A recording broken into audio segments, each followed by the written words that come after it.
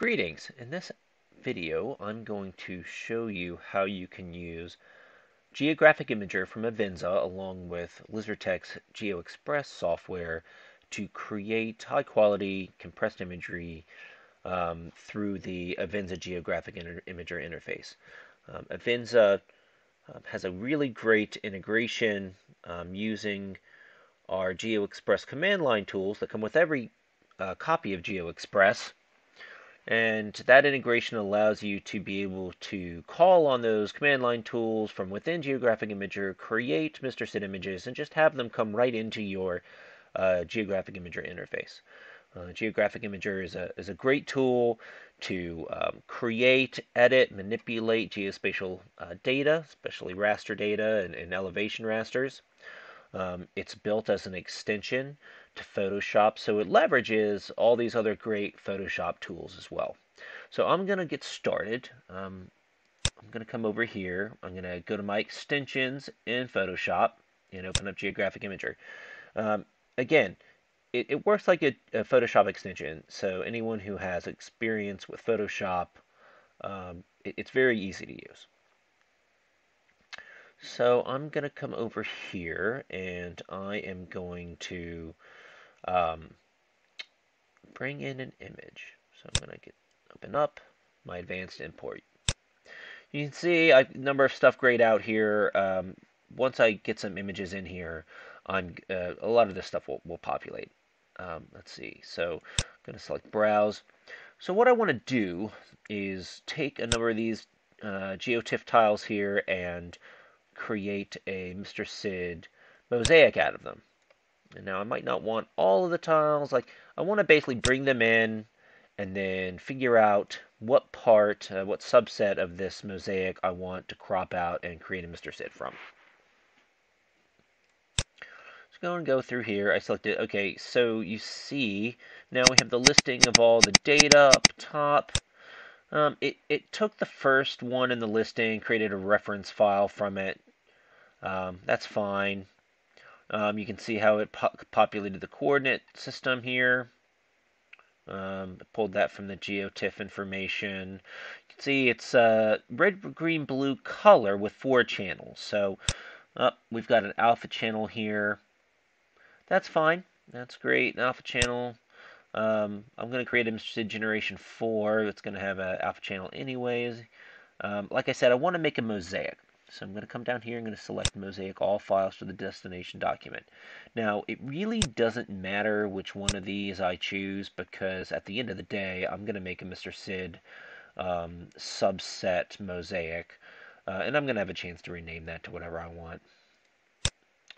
I tell you what, Avenza's done a really good job isolating and choosing sort of the optimal default settings to make your life easier. So I'm going to leave these okay. I'm going to leave these as they are. Hit OK. Okay, so Avenza is going to go through here. It's going to bring every image in. So you can see up here, it keeps opening up new images and adding them to the merged mosaic. It kind of churns and burns through all these separate images. In a second here, you're going to see reference file. Oh, okay, here we go, as if on cue. So now you got that reference file name it's been populated. Coordinate systems populated, red, green, blue color, 8-bit depth, yada, yada, yada. It's all coming in here.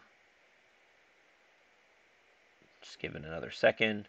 I'm actually really impressed by how fast Avenza's software works through all this. I've worked with a lot of software in my career, and this is some of the some of the easiest to use, and some of the quickest I've ever worked with. Oh, also, you see up here, now that we've got data coming in, see all these other functions up here are highlighted and have turned on. So I'll give this just another little bit to go. There were a number of images, so I'm not surprised. It's taking a few moments. Okay, and here we go. So this is the mosaic. So it's not, we've got a whole bunch of omitted tiles here. I don't have this data. It's the Niagara River, if anybody is not aware. This is Niagara Falls. I really want to isolate this area down here. So what I'm going to do, coming over here, so Avenza provides a number of really useful tools that you can use to edit and manipulate your data. There's a georeferencing function. Of course, this is already georeferenced, so I don't need to go through it, but that's really, really useful. So you can take data that does not have coordinate reference system and apply a coordinate reference system to it. Pretty sweet. You can do a transform. Let's say I want to transform this to WGS84 or something like that. I can. Gives you an idea of pixel size. If I want to, work with the pixels, edit some sort of pixels or something like that, I can. This is 1 foot imagery. This is nape imagery. I'm just going to leave all this as it is. Not really concerned about that. I really just want to make this mosaic and turn it into a MrSID. Some tiling, schema options, so I can, obviously I can, change how many tiles I want. Tiling is a big deal if trying to transmit data over the web or over low bandwidth or something like that. Having these tiling tools is really useful. There's some terrain shading. This is super interesting, and I'm really impressed that Avenza has built this into their software. There's a lot of very useful, very quick actually, shading tools and shading options rather built into the software. So that was accomplished in no time. Pretty fantastic.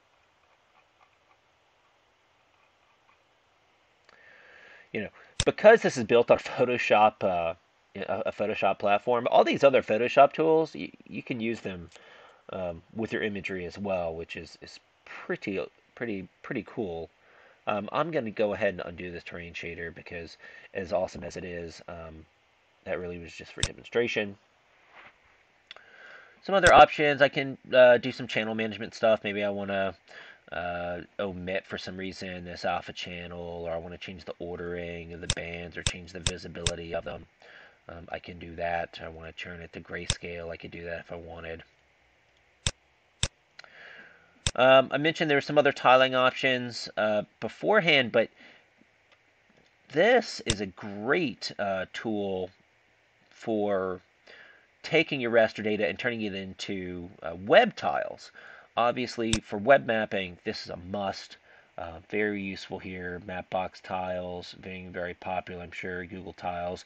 And you can also even use this tool to create a geo package to take your MrSID data or your TIFF data and take that offline with a mobile device or whatnot. Okay.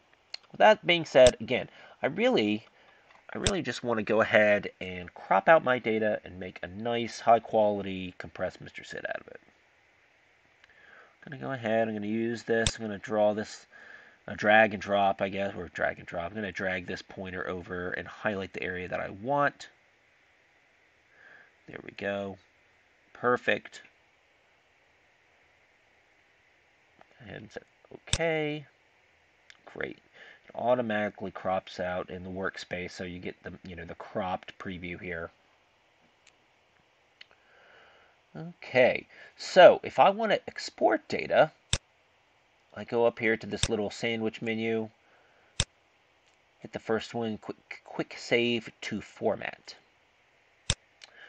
A lot of different formats you can save your data as. I'm most interested, of course, in MrSID because I want to create this high quality compressed data. And what I'm going to do is hit OK. Now this is where I get a chance to rename it how I'd like to whatever I want it to be. So I'm going to say Niagara Falls Mosaic. Great. So now what Geographic Imager is doing in the background is it's basically creating the script and making the call to our command line tools to go ahead and take this image and make a MrSID out of it. It's completely transparent to the user. It's fantastic. It does require having a fully licensed copy of GeoExpress. If you are a user that uses a cartridge, it will decrement the cartridge as normal. You just have to have it either licensed on your machine or on the network that that your machine is on. So, in other words, it works for both standalone and floating licenses. And that was super fast. It automatically, it created that MrSID, compressed it, cropped it, mosaiced it together, and brought it right back into the Avenza workspace. There it is. So you might be wondering, however, well, where are my other GeoExpress options? Like, for example, how do I know what was compressed to? Or this is an MG4. What if I wanted an MG3 or an MG2? Well, that's a really good question. What Avenza does is Avenza, in their integration, they look and read whatever your preferences are set as already in your MrSID GeoExpress software. So, for example, I have my default output file set as MrSID Generation 4. Thus, Avenza's integration created a MrSID Generation 4. Furthermore, in MrSID Generation 4, I have my default compression ratio for color imagery being 20:1. So this file in the background was compressed to 20:1. Now, it's up to you to set all these. Anything that you've set in here as far as compression goes for grayscale or color, or whether or not you want the default to be Generation 4, 3, 2, what have you. Whatever you set this as in here is what Avenza will use when it compresses that image to your MrSID. So that's really important to keep in mind. Likewise, if this was a version that used a cartridge, it will decrement that cartridge based upon how big the input data was, how big this crop was. So, for example, if I bring this back in, let's say I bring this back in this MrSID, you can see that the nominal size was 220.9 megabytes. So that's what would be decremented from your cartridge. It was compressed at a 20:1, which came out to be 11.1 megabytes. And it's a MrSID Generation 4. And here's the preview.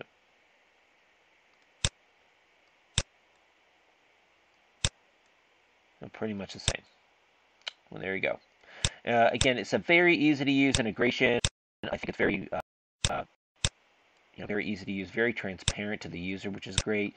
You don't have to necessarily come into GeoExpress, convert your data, compress it in MrSID or what have you, then bring it back into Geographic Imager.